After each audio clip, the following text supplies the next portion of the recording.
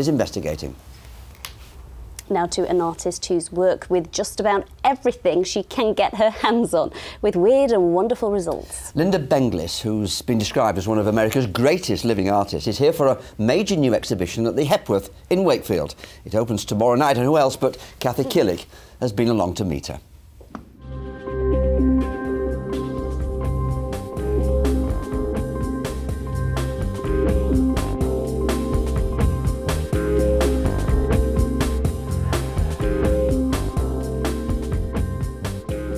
50 works from 5 decades, all by the same American artist, Linda Benglis. What strikes you straight away is the amazing variety of the work on show. It is incredible that it's sprung from the hands and mind of just one woman. Whether it's paper, bronze, latex, you name it, there's going to be something here that speaks to you. Benglis first attracted attention in the 1960s when she threw out the gallery rulebook and put poured paintings on the floor. That set the tone for using new materials in different ways. I have always taken the position that I know nothing, and I'm beginning always to find out.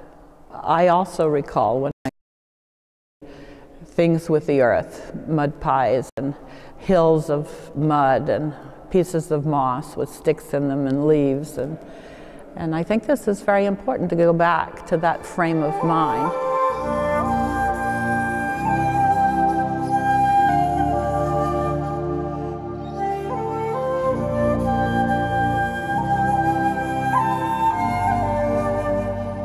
There's such an incredible range of materials and objects here, it's really extraordinary. So Linda Benglis works in paper, in bronze, in foam, in video, in film, with glitter.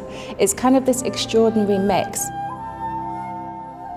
That's what it's all about. It's play and ideas and developing an understanding of our world, nature.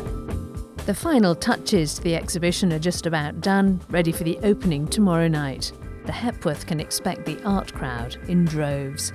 Kathy Killick, BBC Look North, Wakefield. I might pop down there this weekend. Different, definitely, yeah. Now, without fail, every Saturday, 85-year-old Mary Thornton can be found cheering on her team, Bradford City. Unlike others I could mention. And of course, when they caused one of the biggest upsets ever.